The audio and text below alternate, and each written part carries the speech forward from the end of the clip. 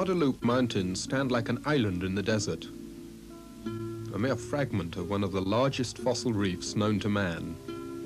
Rising over 1,000 meters above the desert floor at El Capitan, on the border of Texas and New Mexico, this ancient reef, the Capitan Reef, enables us to look back at the intricacies of reef-forming processes in the geological past.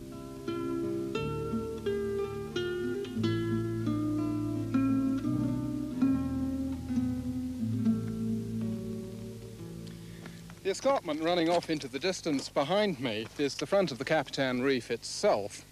Nowadays, much of the area has been converted to national park so that people can enjoy the beauty of this desert region. In historical times, the area was inhabited for many thousands of years by Indians, and then only more recently the settlers came here. But the story of the Capitan Reef goes back a lot further, some 230 million years, to the Permian. Now, you can tell a lot about how the reef came to be by looking very carefully at the rocks and interpreting these in terms of the processes going on today in marine environments. This is essentially a uniformitarian approach, where you assume that processes that were operating in the geological past are the same as processes that you can see operating today. So it's helpful to start by taking a look at the large-scale features of a modern reef.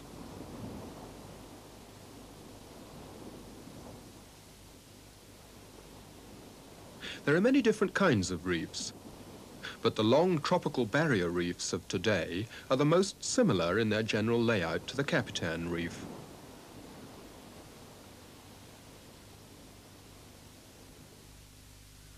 In cross-section, a modern barrier reef system can be divided into three basic regions. There's the reef itself with its crest at sea level. In front of this, there's a fore-reef zone of debris that's spilled down from the reef, forming a submarine scree sloping off into the basin. In most modern barrier reefs, the reef faces onto an open ocean. And behind the reef, there's a back reef zone of lagoons in which water depths rarely exceed a few tens of meters. On the reef itself, corals and many other associated organisms thrive in the clear, warm water that surges over them from the open sea. Turbulent water that's well aerated and stocked with the planktonic organisms on which the numerous polyps of these coral colonies feed.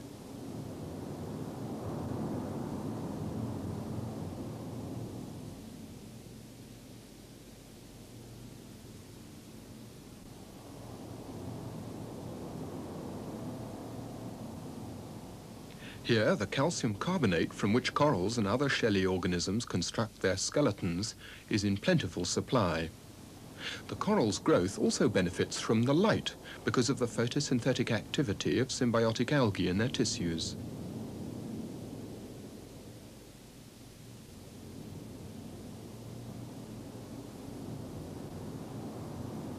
Some corals, like these sea whips, are flexible. But most of the corals, like these elk horns, produce strong, rigid structures.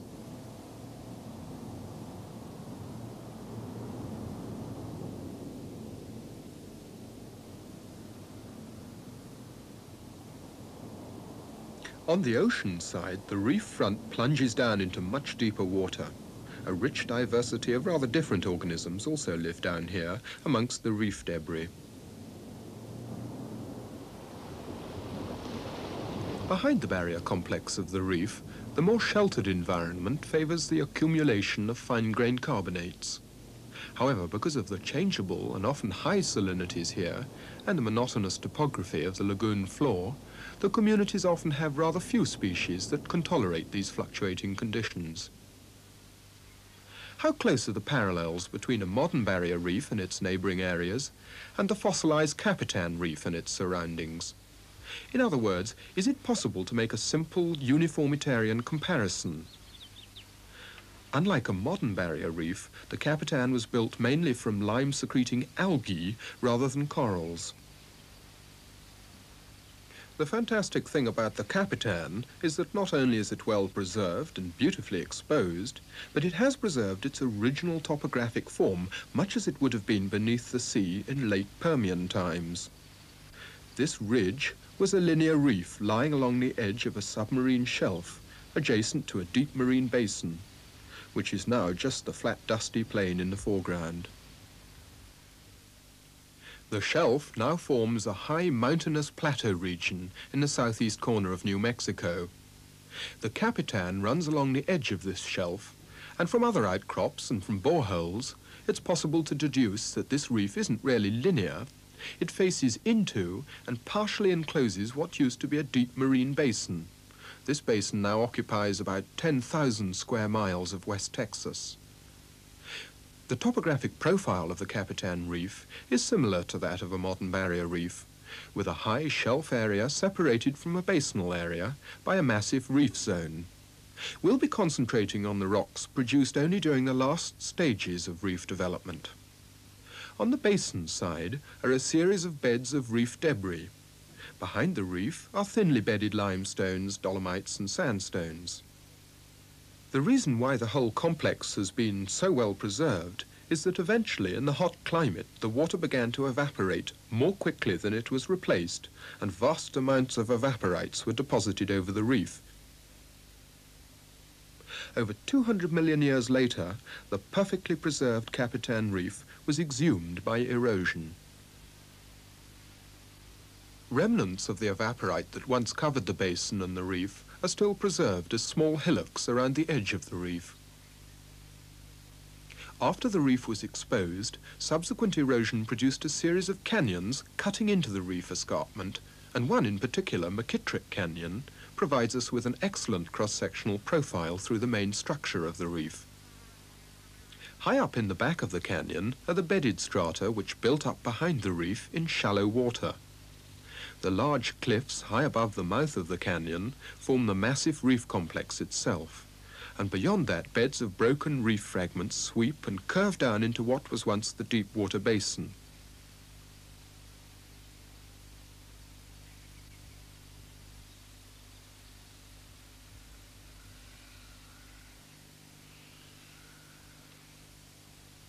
Now there's a pretty clear distinction between the more or less flat strata of the back reef on the left, massive limestone of the reef itself in the middle, and the foreslope strata which are dipping down towards the basin on the right.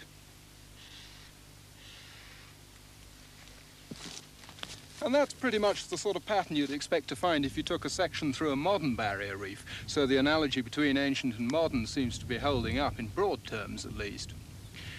But what about the reef rock itself? How does that compare with its modern equivalent?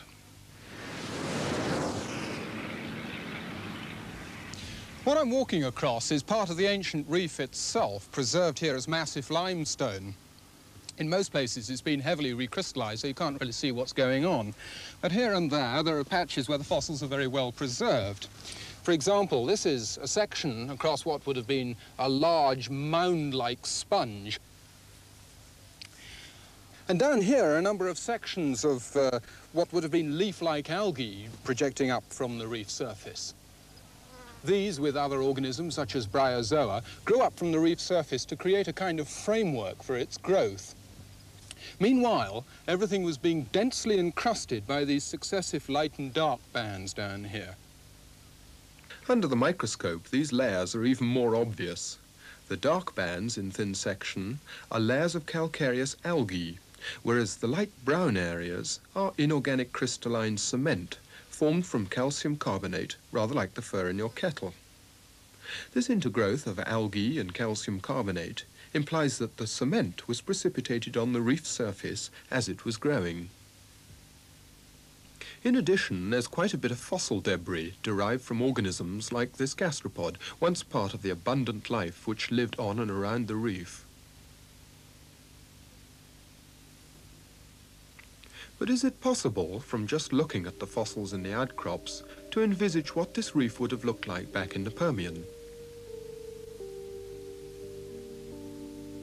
The variety and abundance of life on and around the Capitan Reef was probably just as great as it is around a modern coral reef.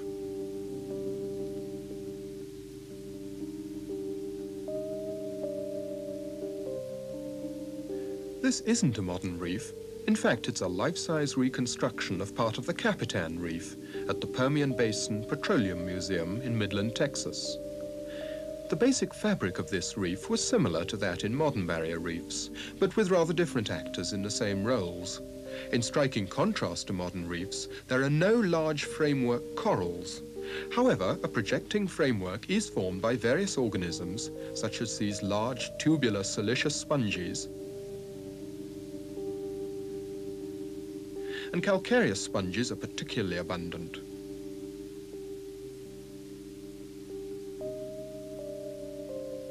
Fern-like bryozoans are also very common, as are the distinctive crinoids, commonly known as sea lilies.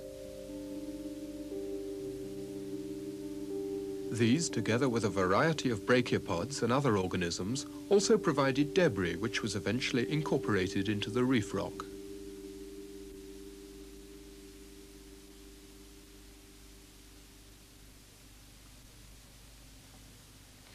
So did this reef grow in the same kinds of physical conditions as a modern tropical barrier reef?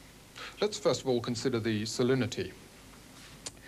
The organisms of the reef are strikingly varied, but there are a number whose living relatives are only found in marine water of normal salinity, such as the crinoids and articulate brachiopods.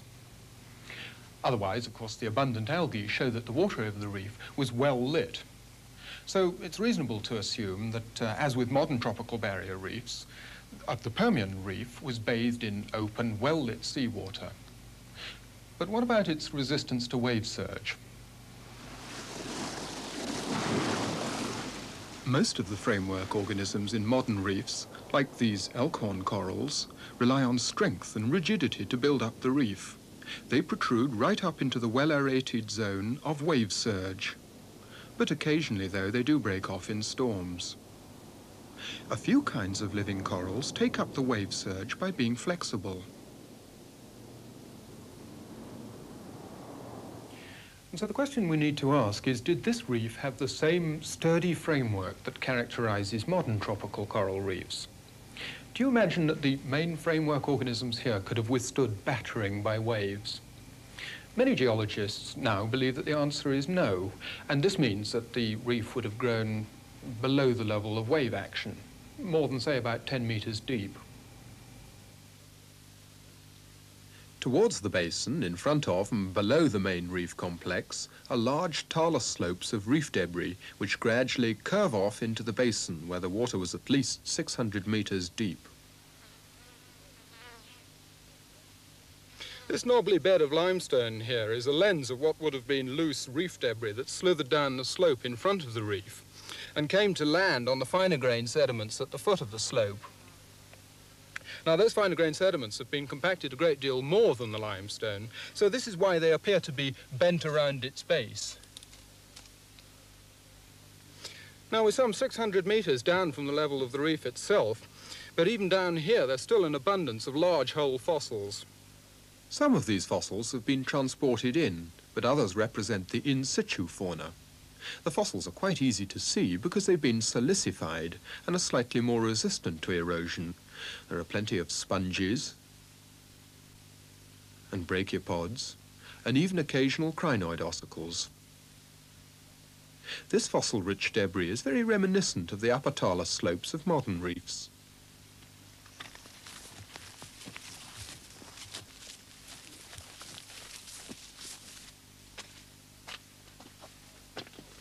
A short way further out into the basin, the fossils are far fewer and smaller.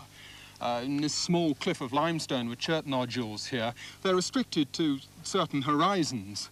For example, there are a number of small entire brachiopods which may well have lived down here, and otherwise small fossil fragments which probably drifted down from higher levels. And as soon as you get further away from the reef, out into the basin proper, the scenery flattens off quite dramatically.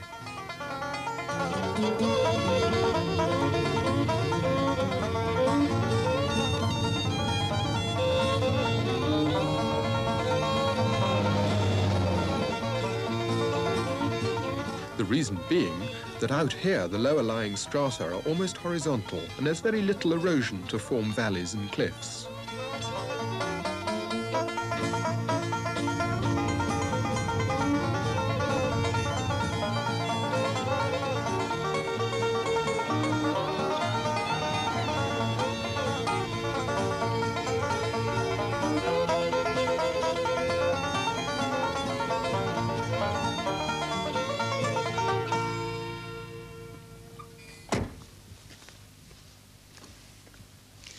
In this kind of flat terrain, your only chance of a decent outcrop is the occasional road cutting such as this.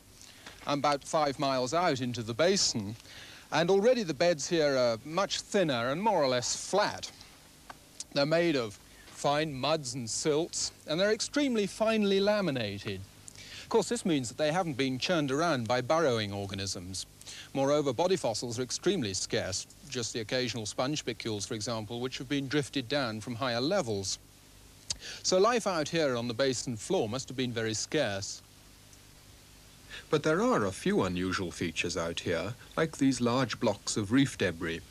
It's possible that earthquakes were responsible for these blocks tumbling down from the reef. The basin surrounded by the Capitan wasn't completely enclosed. There were a few openings to the open ocean to the south. As a result, well-aerated oxygen-rich water was brought in and circulated around the upper part of the basin. The general lack of fossils away from the margin of this marine basin suggests that the deeper water was anoxic. There was no oxygen there at all. The surface currents failed to mix in with the deeper water. The only fossils out here drifted in from the margins or were from organisms which swam around near the surface.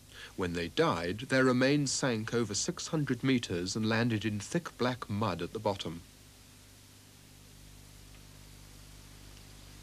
We've taken a look so far at what happens on the reef itself and on the deep water side of the reef. But what happens on the submarine shelf behind the reef? Here the water was shallower, and there are bedded strata mainly of carbonates and evaporites, which thin dramatically towards the ancient shoreline, which was still at times up to 50 miles or more further into New Mexico.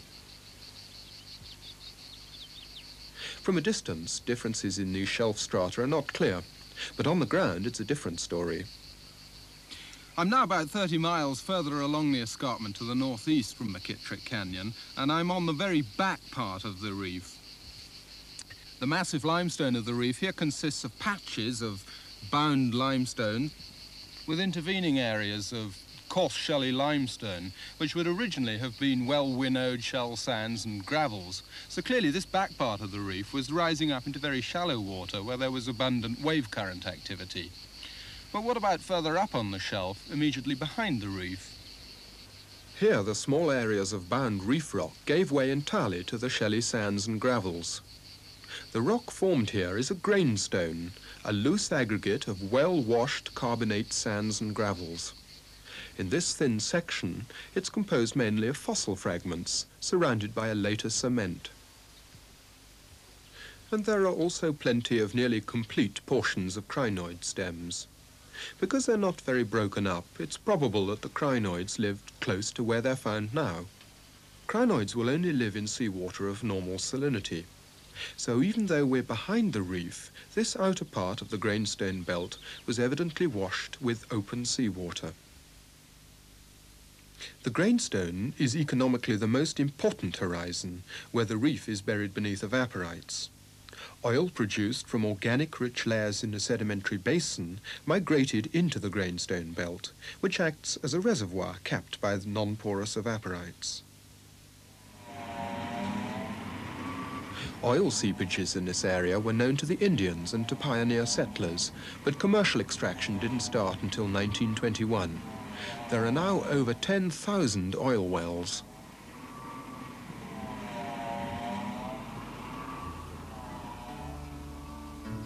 The cities and the bright lights, you can't leave them all behind.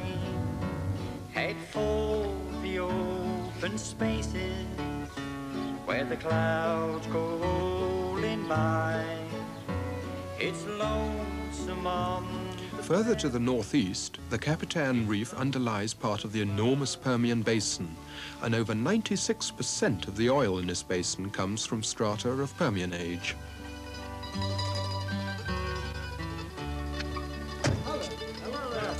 Could you fill it up, please? Is that Unload ready? it, please. Yes, Ready. thanks.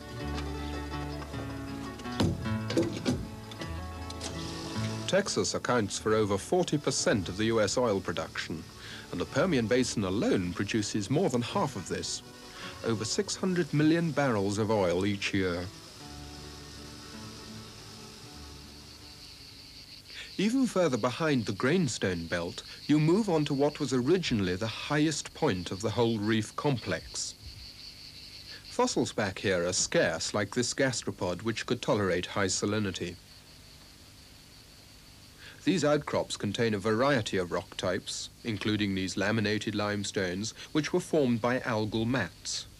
The small cavities in the crinkled layers are believed to be fossil gas pockets, indicating an intertidal setting.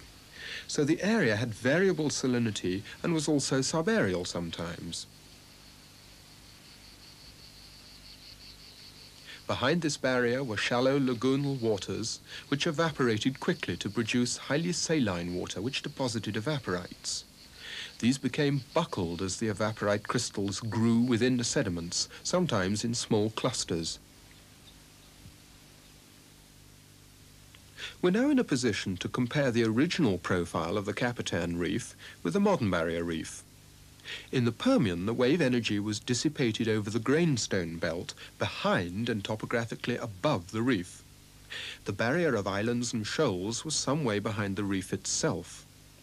This is quite different from a modern tropical barrier reef, where the wave energy is dissipated on the crest of the reef itself, which grows up into much shallower water. So even though the modern and the ancient reefs have broadly similar structures and profiles, in detail there are important differences.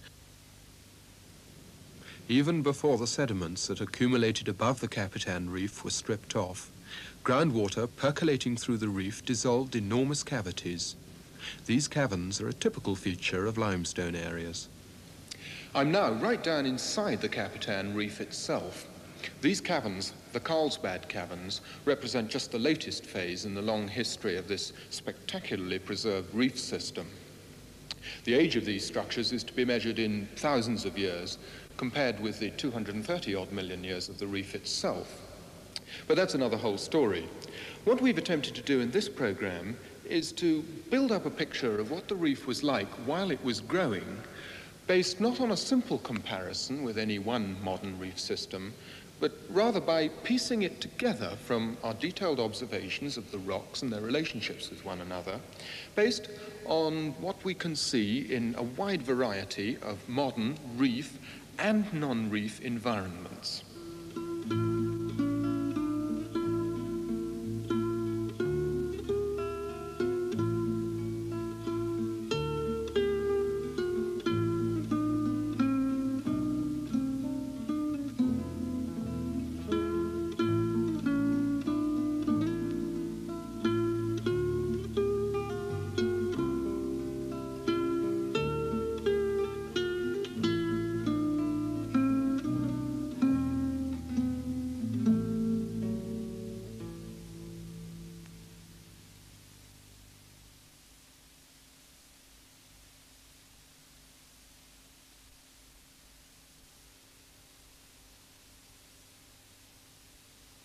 Reading